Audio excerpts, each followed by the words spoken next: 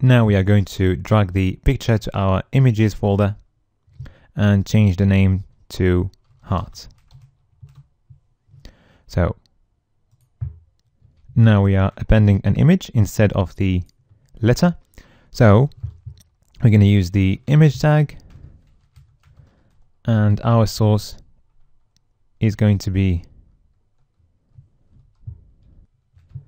images and then heart.png. So let's use single quotes outside so that we can use double quotes inside. So that's going to be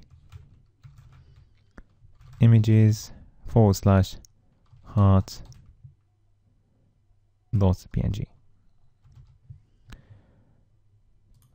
So let's save this and try it.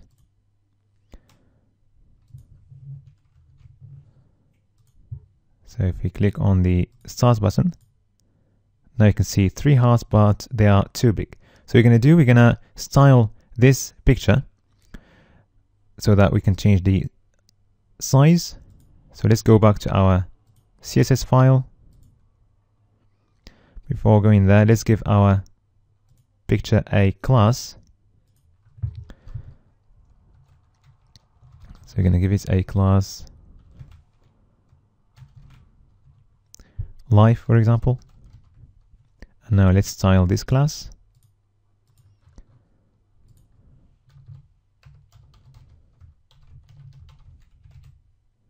So let's give it a width of 16 pixels and also a height of 16 pixels, which is equal to the font size of the text inside the score box, so that they have both the same height. And also let's set some margin. So top and bottom we're going to go for 0. So we already have some padding there for the box, and for the left and right we're going to go for 5 pixels. So let's save and try this. Okay, let's save again.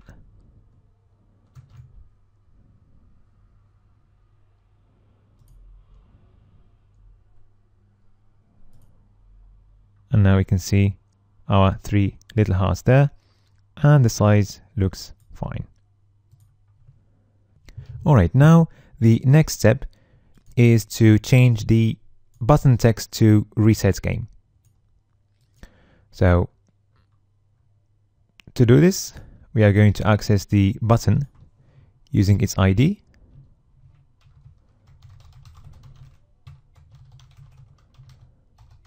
To reset game. So the ID of the button is start reset, and we need the number sign there, and we are changing the text to reset game. To do that, we're going to use the HTML method, which will change the HTML inside the element, and we're going to set that to reset game. So if we save and try this, now you can see that our button text changed to reset game. Alright. Now the next step is to start sending fruits. So we're going to create a random fruit and start moving it down, doing all those checks and going through all this list of actions. So it would be a good idea to place all this inside a function that we're going to call start action.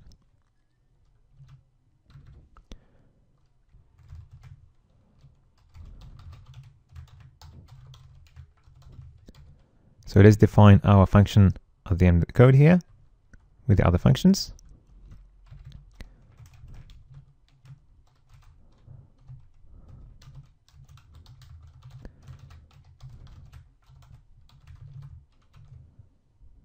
Alright, now we're going to need a few pictures for our fruits.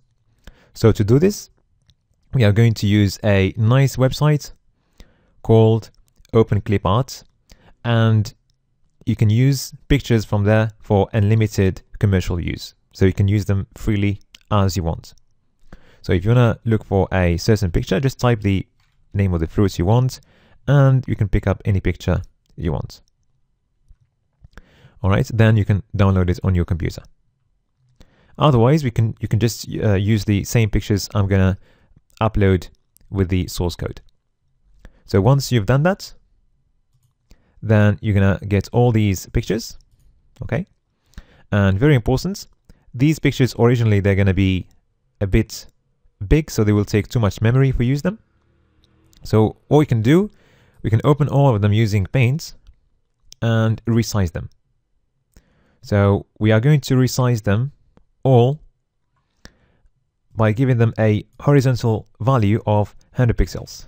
I'm going to explain later why we want the horizontal value to be the same for all fruits. And click on OK, and then Control S to save and close. So I'm going to pause the video now and do the same thing for all the other pictures. All right, now we've got all our pictures resized and ready to be used. So you're going to place them inside our images folder.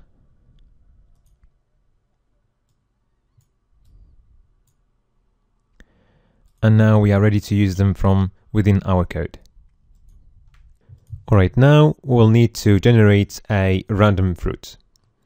So to do that, we're going to need to add a picture to our containing div with a random source, which is going to take one of these pictures. But to start easy, let's go for an apple. So we are going to append an image to this containing div. So if we look at this div in the index.html file, it's got an ID question from the previous project. So let's just change that to fruits container. That's better.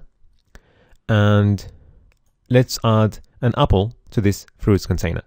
So to do that, we are going to access the fruits container using its ID. And we're going to use the append method. And we're going to use the same syntax we used there. So we're appending an image of source images, and we're going for an apple. So it's going to be apple.png. And let's give it a class fruit that we can use later to style these fruits. So now if we save this and refresh the page, we can't see the containing div, and the reason why is because in the CSS file it's still called question. So let's change that to fruits container. That's better. Okay, so let's save that and refresh the page. And now if we start the game, we can see an apple there. So what we have done here, we have added a new HTML element to our fruits container. So this is one way of doing, but it's not the best way. And the reason why is because every time we add a new element to our page, we're going to be requiring more memory. And at the end of the day, in our game, we're going to need to add fruits all the time. And this means that we might have memory issues, especially that we're going to be using some timing events later on. So there is another way of doing. I'm going to create an element inside our index.html file. I'm going to hide it. And every time we need to show a fruit, we're going to use that element that's going to appear, and then we can pick up one of these images and put it in the source of that picture. So let's go ahead and do this. So we're going to go to the index.html file, go inside our fruits container, create an image, and give it an ID, fruit. And let's also give it a class. Well, let's give it a class fruits and an ID fruits1. So we're going to use the class later on for decoration purposes. So if we go back to our jQuery or JavaScript file, so rather than appending a new image to our fruits container, we're going to do, we're going to make the element or the new elements that we have created, we're going to make it show up. So originally, it's going to have a display property none. So we're styling here the fruit class. So the display is going to be set to none. And once we initiate the game, it's going to show up.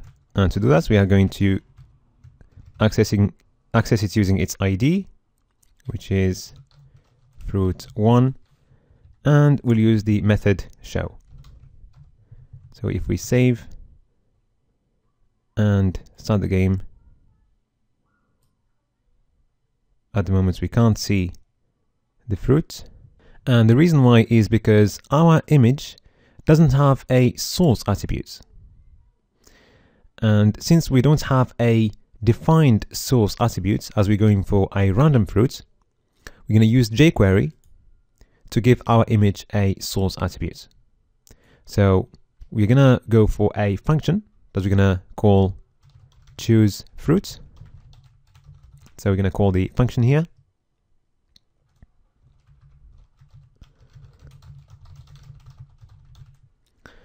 And let's define the function, which will generate a random fruit. So we're going to use the function keyword followed by the name of the function. And inside curly brackets, we'll place our code. So we would need to access the elements using its ID, which is fruit1, and then we're going to use the attribute method, which will take a couple of parameters. The first one is source, and the second one is going to be the source attribute of our image. So to start, let's go for a specific image. Let's go for an apple, for example. So that's going to be images/apple.png. So if we save this and start the game, then we can see an apple there. But we would like to go for a random image. So to do this, we are going to create an array at the beginning of our code and call it fruits. So inside this array, we are going to place all the names of our fruits without the .png.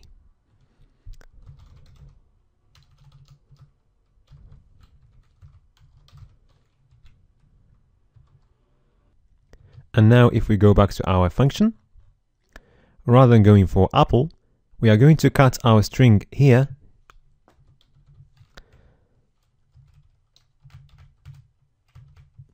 and we are going to access one of the fruits using the fruits array.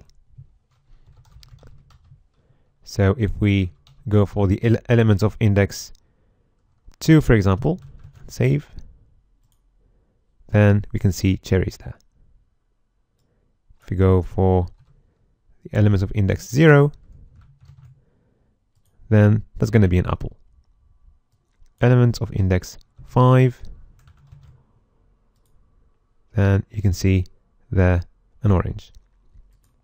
Okay, so we want this number to be randomly chosen between 0 and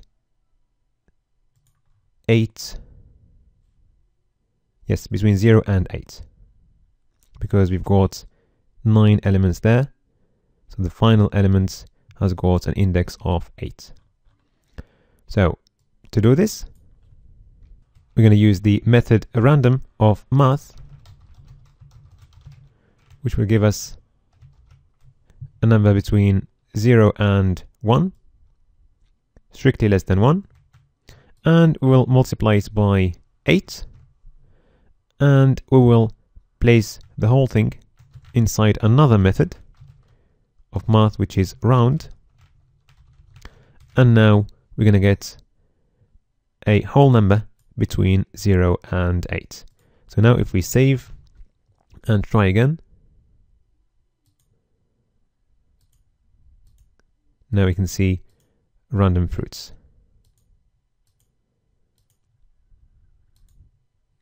Alright. Now, when we show our new fruit, we would need to position the fruit randomly horizontally and vertically. We would need to place it somewhere above our fruits container. So to do this, we're going to access the fruit first using its ID, and then we're going to use the CSS method, and we're going to set two properties here, the left property and the top property. So the left property, we want it to refer to the distance between the left border of the fruits container and the left border of our fruits. But before we do that, we need to make sure that the fruits container has got a property position set to relative, and the fruit needs to have a property position set to absolute. So let's go back to our CSS file and make this change. So the fruit needs to have position absolute, and the fruits container needs to have a position property set to relative. So let's go back to our JavaScript file and let's set both the left property and the top property. So you're going to need to use curly brackets since we are setting two properties here. So let's start with the left property.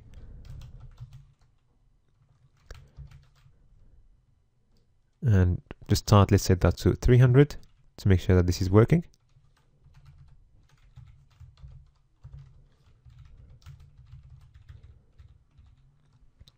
And then comma, and then the top property. Let's set that to minus 100. So let's try this. I'm gonna save and start the game.